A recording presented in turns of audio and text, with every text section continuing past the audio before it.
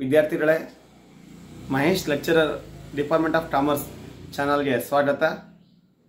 ಈ ವಿಡಿಯೋ ಮಾಡ್ತಾ ಇರೋದು ನನ್ನ ಫಸ್ಟ್ ಇಯರ್ ಡಿಗ್ರಿ ವಿದ್ಯಾರ್ಥಿಗಳಿಗೆ.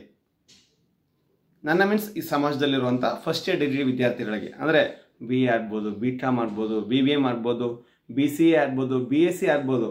ಈ ವಿದ್ಯಾರ್ಥಿಗಳಿಗೆ ಎಕ್ಸಾಮ್ನ ಯಾವ ರೀತಿ ಬರೀಬೇಕು, ಈ ಎಕ್ಸಾಮ್ ಅವರು ಸೆಕೆಂಡ್ PUC ಎಕ್ಸಾಮ್ ಬರೆದಿರ್ತೀರಿ ನೀವೆಲ್ಲ ವಿದ್ಯಾರ್ಥಿಗಳೇ.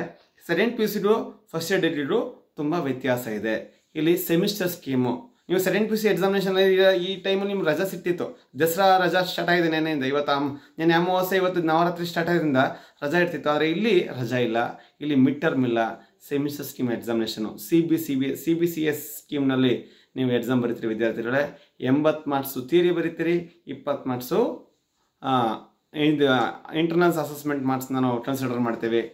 ಅದರಲ್ಲೂ ಪ್ರಾಕ್ಟಿಕಲ್ ಇರೋವಂಥ ಪೇಪರ್ಗಳಲ್ಲಿ ಸೈನ್ಸ್ ವಿದ್ಯಾರ್ಥಿಗಳಿಗೆ 50 ಮಾರ್ಕ್ಸ್ ಇದಿರುತ್ತೆ, 30 ಮಾರ್ಕ್ಸು ಪ್ರಾಕ್ಟಿಕಲ್ ಇರುತ್ತೆ, 20 ಮಾರ್ಕ್ಸ್ ಇಂಟರ್ನಲ್ಸ್ ಇರುತ್ತೆ, ಅದು ಬೇರೆ ವಿಚಾರ. ಸಾಮಾನ್ಯವಾಗಿ ನಾವು BA, B.com, BBM, BCA ವಿದ್ಯಾರ್ಥಿಗಳಿಗೆ ಅಥವಾ ಎಲ್ಲ ವಿದ್ಯಾರ್ಥಿಗಳಿಗೆ ನಾನು ಈಗ ಎಕ್ಸಾಮಿನೇಷನ್ ಕ್ವಶನ್ ಪೇಪರ್ ಪ್ಯಾಟರ್ನ್ ಆಗಿರುತ್ತೆ.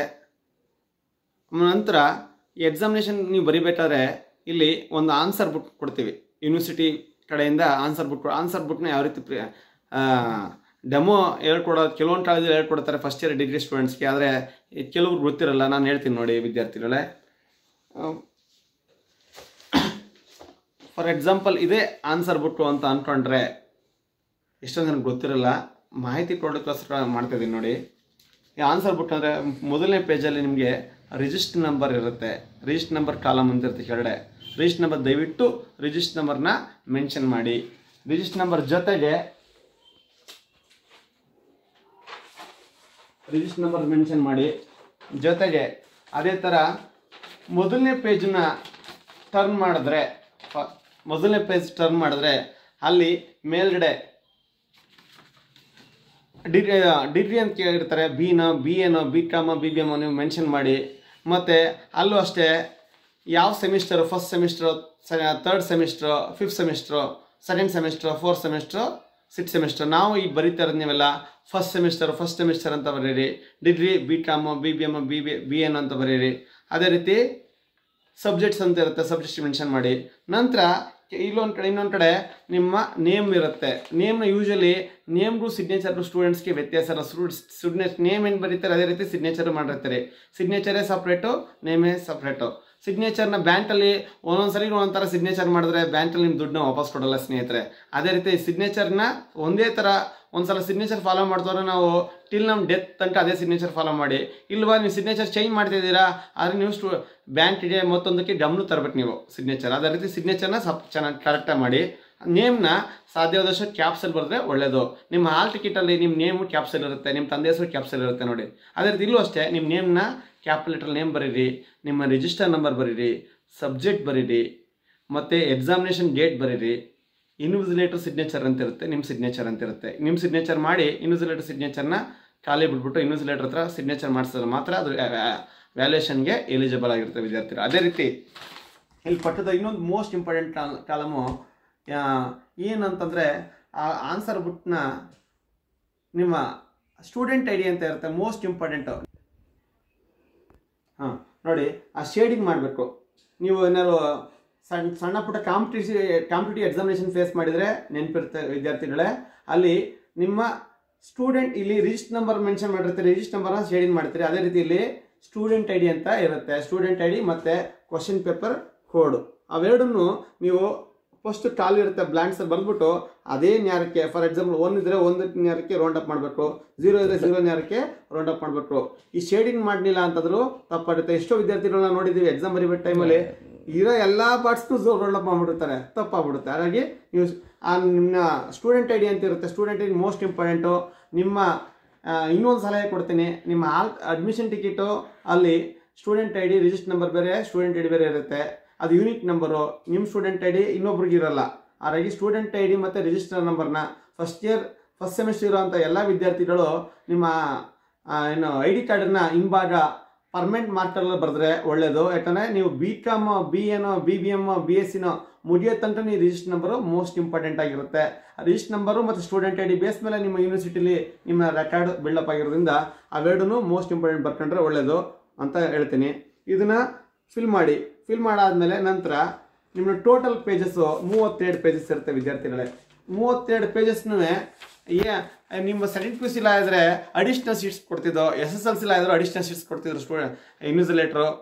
ಇಲ್ಲಿ ಈ ಅಡಿಷ್ನಲ್ ಸೀಟ್ಗೆ ಅವಕಾಶ ಇಲ್ಲ. ಈ 32 ಪೇಜ್ಗೆ ಅಷ್ಟು ಕ್ವಶನ್ ಎಷ್ಟು ಬೇಕೋ ಅಷ್ಟು ಮ್ಯಾಕ್ಸಿಮಮ್ ಅದನ್ನ ಕ್ಯಾಲ್ಕುಲೇಟ್ ಮಾಡಿ ಸೈಂಟಿಫಿಕ್ ಆಗಿ ನಿಮಗೆ ಆನ್ಸರ್ ಬುಕ್ ಕೊಟ್ಟಿರ್ತಾರೆ. 32 ಪೇಜ್ಗೆ ಕರೆಕ್ಟಾಗಿ 32 ಪೇಜು ನೀವು ಕರೆಕ್ಟಾಗಿ ಇದೆಯಾ 32 ಪೇಜ್ ಅಂತ ಚೆಕ್ ಮಾಡ್ಕೊಳ್ಳಿ. ಜೊತೆಗೆ ಅದರಲ್ಲಿ ಒಂದು ಕಡೆ ಹೊಲಿಗೆ ಹಾಕಿರ್ತಾರೆ, ಅದೇ ಎಂಬ್ರಾಯ್ಡಿಂಗ್ ಮಾಡಿರ್ತಾರೆ, ಅದನ್ನೇನಾದ್ರು ಕರೆಕ್ಟ್ ಇದೆಯಾ, ಹಾಳೆ ಬಿಟ್ಟೋಗಿದೆಯಾ ಚೆಕ್ ಮಾಡಿ. ಬಿಟ್ಟೋಗಿದ್ರೆ ದಯವಿಟ್ಟು ಇನ್ವಿಜಿಲೇಟರ್ ಗಮನಕ್ಕೆ ತಾನೆ ಇನ್ನು ಬೇರೆ ಆನ್ಸರ್ ಬುಕ್ನ ಕೊಡ್ತಾರೆ, ಅದನ್ನು ಕ್ಯಾನ್ಸಲ್ ಅಂತ ಬರ್ಕೊತಾರೆ, ತೊಂದರೆ ಇಲ್ಲ. ನೀವೇನು ಗಮನಕ್ಕೆ ತದಂತೆ ಲಾಸ್ಟ್ ಮೂಮೆಂಟಲ್ಲಿ ಅವಾಗ ಹೇಳಿದಾಗ ಅವಾಗ ನಾವು ಪಿನ್ ಮಾಡೋದು ಮತ್ತೊಂದು ಮಾಡಬೇಕಾಗತ್ತೆ. ಅಥವಾ ಹಾಳೆಗಳು ಎರಡು ಹಾಳೆ ಮಿಸ್ ಆಗಿತ್ತು ಅಂತಂದ್ರೆ ಈ ಹಾಳೆನ ವಿದ್ಯಾರ್ಥಿನೇ ಕಿತ್ಕೊಬಿಟ್ಟಿದ್ದಾರೆ ಅಂತೇಳಿ ನಾವು ಅದಕ್ಕೆ ವ್ಯಾಲ್ಯೂಯೇಷನ್ ಆಗಲ್ಲ ವಿದ್ಯಾರ್ಥಿಗಳೇ. ದಯವಿಟ್ಟು 32 ಪೇಜ್ ಕರೆಕ್ಟ್ ಇದೆಯಾ ಚೆಕ್ ಮಾಡ್ಕೊಳ್ಳಿ. ನಂತರ ಎಕ್ಸಾಮ್ ಬರಲಿಕ್ಕೆ ಪ್ರಾರಂಭ ಮಾಡಿ. ಎಕ್ಸಾಮ್ ನೀವೆಲ್ಲ ಕ್ವಶನ್ ಅಟೆಂಡ್ ಮಾಡ್ತೀರಿ. ಅಟೆಂಡ್ ಮಾಡಿದ್ಮೇಲೆ ಲಾಸ್ಟ್ ಖಾಲಿ ಹಾಳೆಗಳಿಗೆ ಗೆರೆ ಎಳೆದ್ಬಿಡಿ. ಶೀಟ್ಸ್ನ ಕಾಟ್ ಮಾಡಿ ಸ್ಟ್ರೈಕ್ ಔಟ್ ಮಾಡಿಬಿಟ್ಟು ಅದನ್ನ ನೀವು ಆನ್ಸರ್ ಬುಕ್ನ ದಯವಿಟ್ಟು ನನ್ನ ಸಲಹೆ ಏನಂತಂದರೆ 9:30 to 12:30 ಫಸ್ಟ್ ಸೆಷನ್ನು, ಇಲ್ಲ ಅಂತಂದರೆ ಮಧ್ಯಾಹ್ನ 1:45 to 5 o'clock ಇರುತ್ತೆ. ಆ್ಯಕ್ಚುಲಿ ನಿಮಗೆ ಫಸ್ಟ್ ಎಲ್ಲರಿಗೂ 15 ನಿಮಿಷ ಮುಂಚೆನೆ ಅಂದರೆ 9:15 to 12:30 ಇರುತ್ತೆ. ಈ ಎಕ್ಸಾಮ್ ಮುಗಿಯೋ ತನಕ ನೀವು ವೆಯ್ಟ್ ಮಾಡಿದ್ರೆ ತುಂಬ ಒಳ್ಳೆಯದು. ಯಾಕಂದರೆ ಒಂದೊಂದ್ಸಲ ವ್ಯತ್ಯಾಸಗಳಾಗುತ್ತೆ. ದಯವಿಟ್ಟು ಎಕ್ಸಾಮ್ ಮುಗ್ದು ಲಾಸ್ಟ್ ಮೂಮೆಂಟ್ ಲಾಸ್ಟಲ್ಲೇ ಇನ್ವಿಜಿಲೇಟರ್ ನೀವು ಆನ್ಸರ್ ಪೇಪರ್ ಹ್ಯಾಂಡ್ ಓವರ್ ಮಾಡಿ ಬಂದರೆ ಒಳ್ಳೆಯದಾಗುತ್ತೆ ಅಂತ ಹೇಳ್ತಾ, ಎಕ್ಸಾಮಿನೇಷನ್ ಯಾವ ರೀತಿ ಆನ್ಸರ್ ಬುಕ್ನ ಬರೀಬೇಕು, ಆನ್ಸರ್ ಬುಕ್ಗೆ ನಿಮ್ಮ ರಿಜಿಸ್ಟರ್ ನಂಬರು ಸ್ಟೂಡೆಂಟ್ ಐಡಿ ಎಲ್ಲ ಮೆನ್ಷನ್ ಮಾಡಬೇಕು ಅಂತ ಹೇಳಿದೆ. ಮುಂದಿನ ವಿಡಿಯೋದಲ್ಲಿ ಫಸ್ಟ್ ಇಯರ್ ಡಿಗ್ರಿ ವಿದ್ಯಾರ್ಥಿಗಳು ಯಾವ ರೀತಿ ಎಕ್ಸಾಮ್ನ ಫೇಸ್ ಮಾಡಬೇಕು. ದಯವಿಟ್ಟು ಎಕ್ಸಾಮ್ ಅಂತ ಭಯ ಪಡಬೇಡಿ.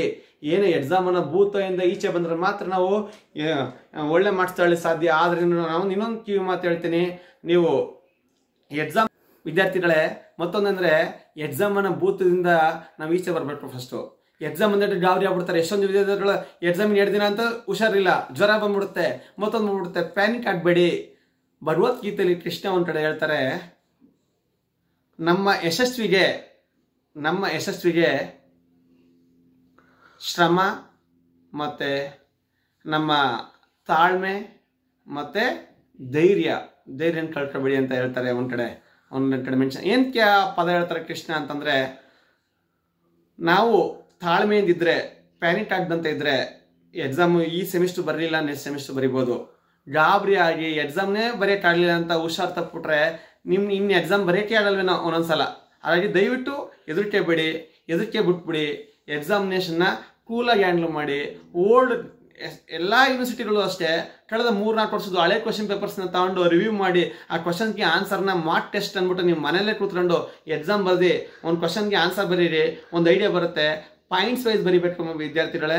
ನೀವು ಸೆಕೆಂಡ್ PUC ಯಾವ ಥರ ಬರ್ದಿದ್ರೋ ಗೊತ್ತಿಲ್ಲ, ಆದರೆ ಡಿಗ್ರಿಲಿ ನೀವು ಪಾಯಿಂಟ್ಸ್ ವೈಸ್ ಬರ್ದೋದಕ್ಕೆ ಎಕ್ಸ್ಪ್ಲನೇಷನ್ ಕೊಟ್ಟರೆ ಆಸ್ ಎ ವ್ಯಾಲ್ಯೂವರ್ಗೆ ನಾನೇ ಒಬ್ಬ ವ್ಯಾಲ್ಯೂವರ್ ಆಗಿ ನನಗೆ ಇಂಪ್ರೆಸ್ ಆದರೆ ಒಳ್ಳೆ ಮ್ಯಾಕ್ಸಿಮಮ್ ಮಾಡಿಸ್ಕೊಳ್ಳಲಿಕ್ಕೆ ಸಾಧ್ಯ ಆಗುತ್ತೆ ವಿದ್ಯಾರ್ಥಿಗಳೇ. ನೆಕ್ಸ್ಟ್ ವಿಡಿಯೋದಲ್ಲಿ ಫಸ್ಟ್ ಇಯರ್ ಡಿಗ್ರಿ ವಿದ್ಯಾರ್ಥಿಗಳಿಗೆ ಹೆಚ್ಚು ಫೋಕಸ್ ಮಾಡಿ ನಿಮ್ಗೆಲ್ಲರಿಗೂ ಒಂದು ಕಿವಿ ಮಾತು ಹೇಳ್ತೀನಿ. ನವರಾತ್ರಿ ಇವತ್ತಿಂದ ಪ್ರಾರಂಭ ಆಗಿ ಜೊತೆಗೆ ಇವತ್ತಿಂದ ನವರಾತ್ರಿ ಪ್ರಾರಂಭ ಆಗ್ತದೆ. ಪ್ರತಿಯೊಬ್ಬರು ಒಳ್ಳೆಯದಾಗಲಿ. Most probably Mysuru ಯೂನಿವರ್ಸಿಟಿಯಲ್ಲಿ next month may be 18th R next ಒಂದು ಡೇಟಲ್ಲಿ ಈ 18ರಿಂದ 20ರೊಳಗೆ ಒಂದು ಡೇಟಲ್ಲಿ ಎಕ್ಸಾಮಿನೇಷನ್ ಪ್ರಾರಂಭ ಆಗುತ್ತೆ. ಯಾರೂ ಪ್ಯಾನಿಕ್ ಆಗಬೇಡಿ, ಚೆನ್ನಾಗಿ ಎಕ್ಸಾಮ್ ಬರೀರಿ. ನವರಾತ್ರಿ ಇರೋದ್ರಿಂದ ದಸರಾ ಉತ್ಸವ ಇವತ್ತಿಂದ ಪ್ರಾರಂಭ ಮಾಡ್ತೇವೆ. ಪ್ರತಿಯೊಬ್ಬರು ಒಳ್ಳೆಯದಾಗಲಿ ಅಂತ ಹೇಳ್ತಾ, ಏನಾದ್ರು ಎಕ್ಸಾಮಿನೇಷನ್ಸ್ ಯಾವ ರೀತಿ ಬರೀಬೇಕು ಮತ್ತೇನಾದ್ರು ಸಮಸ್ಯೆಗಳಿದೆ ಅಂತಂದರೆ ಆ ಸಮಸ್ಯೆಗಳಿಗೆ ನಾನು ಸದಾ ನಿಮಗೆ ಸಹಾಯ ಮಾಡಲಿಕ್ಕೆ ಪ್ರಯತ್ನ ಪಡ್ತೀನಿ. ನನ್ನ ಫೋನ್ ನಂಬರ್ 9916820181. ಜೊತೆಗೆ ನನ್ನ ಯೂಟ್ಯೂಬ್ ಚಾನಲ್ ದಯವಿಟ್ಟು ಸಬ್ಸ್ಕ್ರೈಬರ್ ಆಗಿ. ಹೊಸ ವೀಡಿಯೋಸ್ನ ನಾನು ಮತ್ತು ಕೆಲವೊಂದಷ್ಟು ಪ್ರೊಫೆಸರ್ಸ್ ಹತ್ರ ವಿಡಿಯೋ ಮಾಡಿಸಿ ಅಪ್ಲೋಡ್ ಮಾಡ್ತೀನಿ. ಫಾರ್ ಎಕ್ಸಾಂಪಲ್ ಫಸ್ಟ್ BCom ವಿದ್ಯಾರ್ಥಿಗಳಿಗೆ ಫೈನಾನ್ಷಿಯಲ್ ಅಕೌಂಟಿಂಗ್ 1 ಬಗ್ಗೆ ಒಂದಷ್ಟು ವಿಡಿಯೋ ಮಾಡಿಸ್ತೀನಿ, ಮತ್ತು ಬಿಸ್ನೆಸ್ ಮ್ಯಾನೇಜ್ಮೆಂಟ್ ಬಗ್ಗೆ ನೆಕ್ಸ್ಟ್ ವಿಡಿಯೋದಲ್ಲಿ ಹೇಳ್ತೀನಿ. ಮತ್ತು ಇನ್ನೊಂದು ಬ್ಯಾಂಕಿಂಗ್ ಆ್ಯಂಡ್ ಇನ್ಶೂರೆನ್ಸ್ ಅಂತ ಒಂದು ಪೇಪರ್ ಇದೆ, ಅದರ ಬಗ್ಗೆ ವಿಡಿಯೋ ಹೇಳ್ತೀನಿ. ಅದೇ ರೀತಿ ಎಲ್ಲವೂ ಕನ್ನಡ ಮತ್ತು ಇಂಗ್ಲೀಷ್ ಬಗ್ಗೆ, ಇಂಗ್ಲೀಷ್ನ ಯಾವ ರೀತಿ ಪಾಸ್ ಆಗಬೇಕು ಈಸಿಯಾಗಿ ಯಾವ ಥರ ಪಾಸ್ ಆಗಬೇಕು ಅಂತ ನೆಕ್ಸ್ಟ್ ವಿಡಿಯೋದಲ್ಲಿ ನಿಮಗೆ ಹಂಚ್ಕೊಳ್ತೀನಿ. ದಯವಿಟ್ಟು ಸಬ್ಸ್ಕ್ರೈಬರ್ ಆದರೆ ಯಾವುದೇ ರೀತಿ ದುಡ್ಡು ಕಟ್ಟೋಲ್ಲ.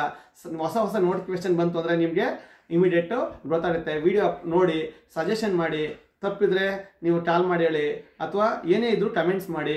ಥ್ಯಾಂಕ್ ಯು ವಿದ್ಯಾರ್ಥಿಗಳೇ, ನಮಸ್ತೆ.